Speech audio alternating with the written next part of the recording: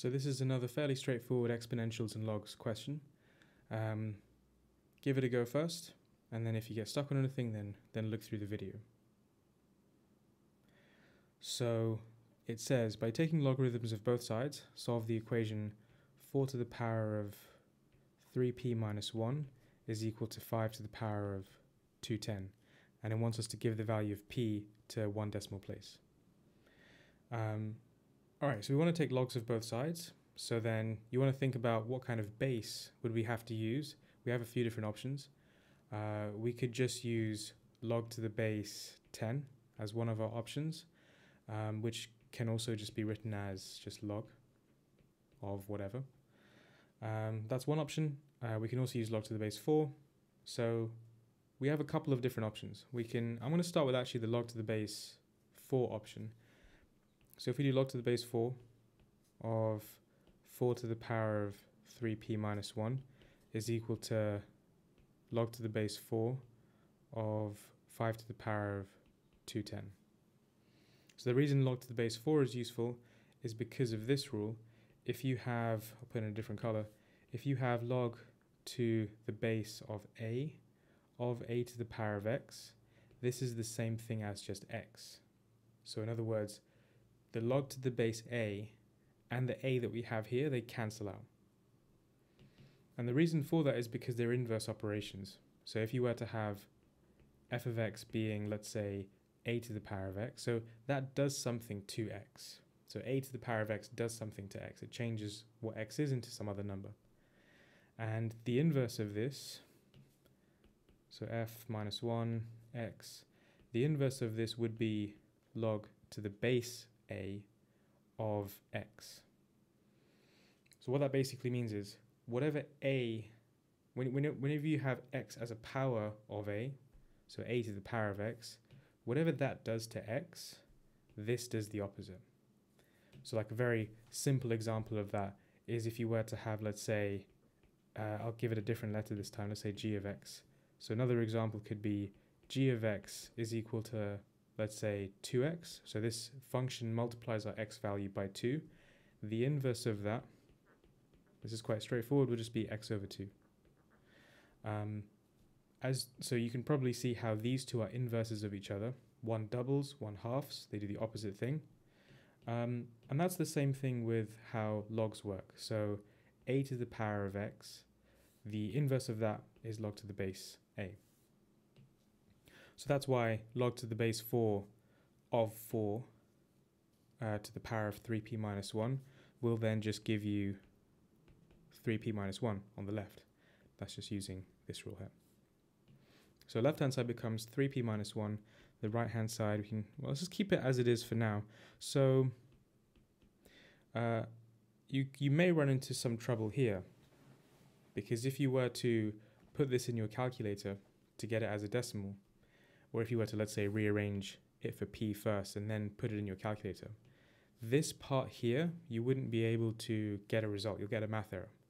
And the reason for that is because 5 to the power of 210 is too big of a number for you to be able to compute in your calculator. So then we want to find some other way of dealing with this right-hand side. And one way we can do that is by using the power law, which is this.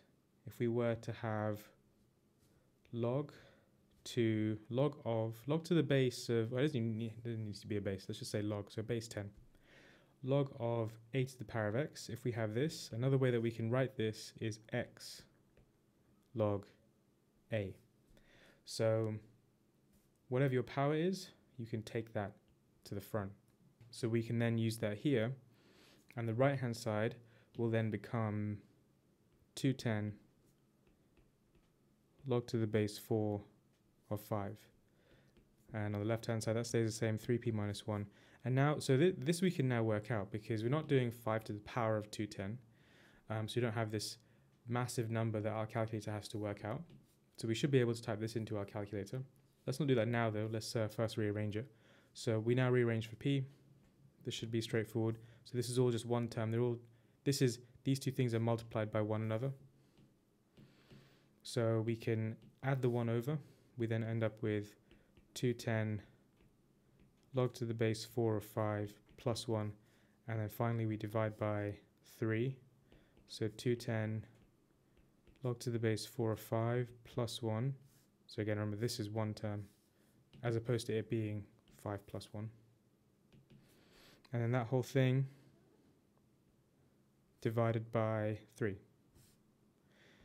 And if we type that into our calculator, we get our answer, which is 81.6.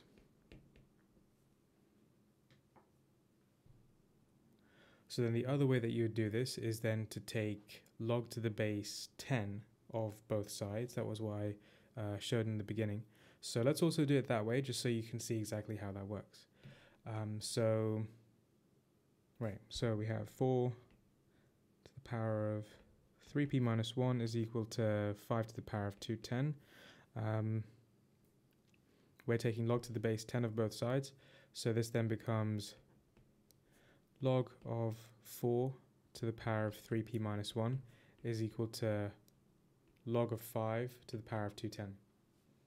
So we're trying to rearrange for p, so then we can't cancel out the log and the 4 like we did before, because the base is different to what we had earlier.